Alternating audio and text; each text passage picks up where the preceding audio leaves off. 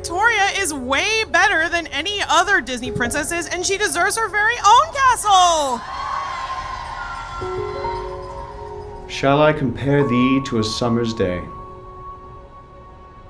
Thou art more lovely and more temperate.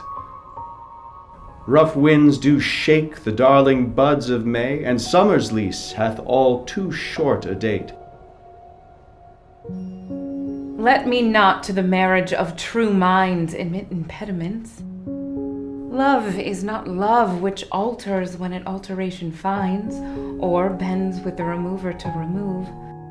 Oh no, it is an ever-fixed mark that looks on tempest and is ne'er shaken. It is the star to every wandering bark, whose worth's unknown, although his height be taken. Sometime too hot the eye of heaven shines, and often is his gold complexion dimmed, and every fair from fair sometime declines, by chance or nature's changing course untrimmed. Love's not time's fool, though rosy lips and cheeks within his bending sickle's compass come. Love alters not with his brief hours and weeks, but bears it out, even to the edge of doom.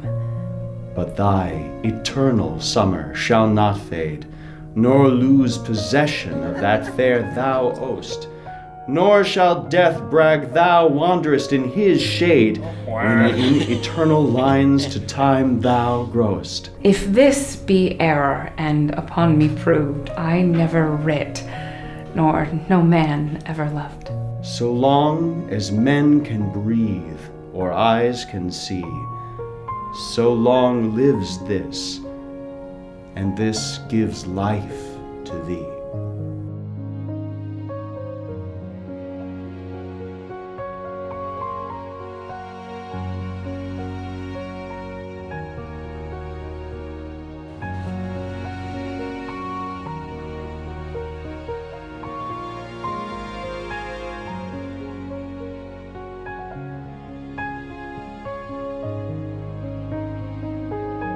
Hi, beautiful. You look like a princess. Thank you. Beautiful.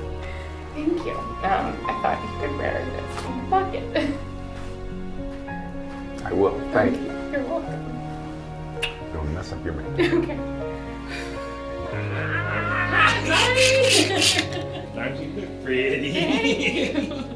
You look like a princess. Thank you. Like a princess. I do feel like a princess. This wedding, as I say, took a lot of determination and a lot of persistence, and that is like a marriage is. I've seen over the past few years the dedication and persistence and commitment of Victoria and Michael to this task and to each other.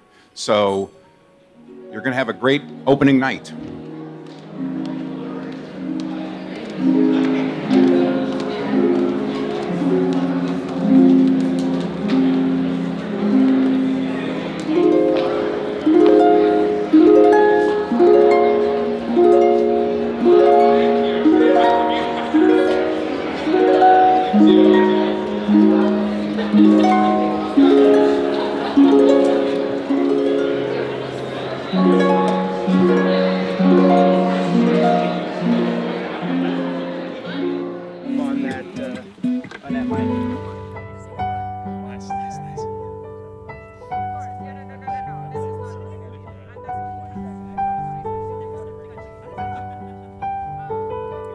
Good things are worth waiting for.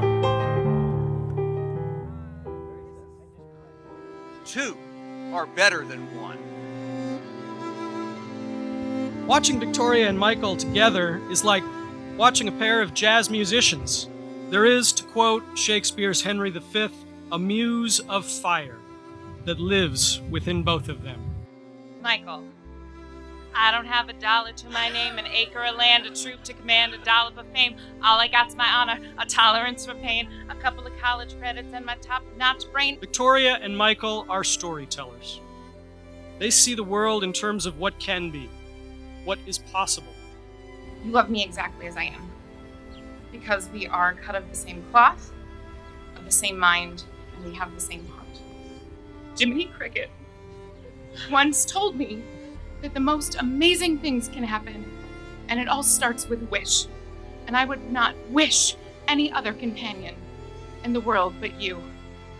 After all, I did trade in my fins for legs because I wanted to be a part of your world. I promise to never embarrass you in public by making it weird. I promise to tease and pick and shenanigate for as long as it makes you laugh. Because I live for your laughter. We will be together until there's no one left who has ever known us apart. I pronounce that you are husband and wife.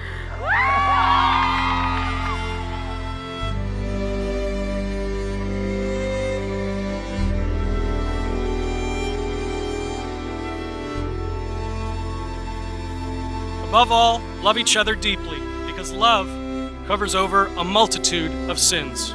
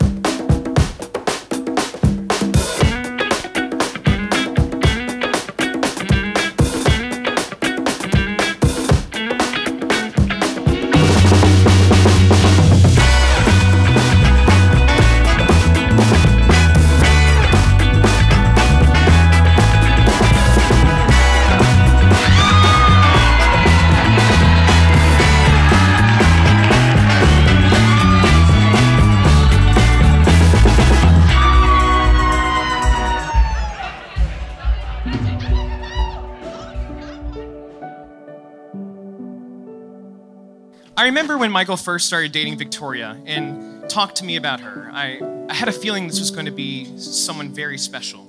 I saw the excitement in Michael's eyes and in his whole being, and I was so excited for him. He talked about the way she truly listened to him, how she was able to laugh with him. I remember having dinner with her and Michael afterwards and seeing the way the two of them interacted. She was treating him the way he deserved to be treated, and that I, as his friend, had so longed to see him be treated by a partner. I was finally able to breathe a sigh of relief because I knew for the first time that my best friend was safe and would be well taken care of and nurtured the way he deserves. Now, Vic, I have seen you wear fairy wings and overalls to high school. I have seen your collection of Mickey ears, which is larger than my collection of sneakers, I think, at this point. But I have never seen you more yourself than when you are with Michael.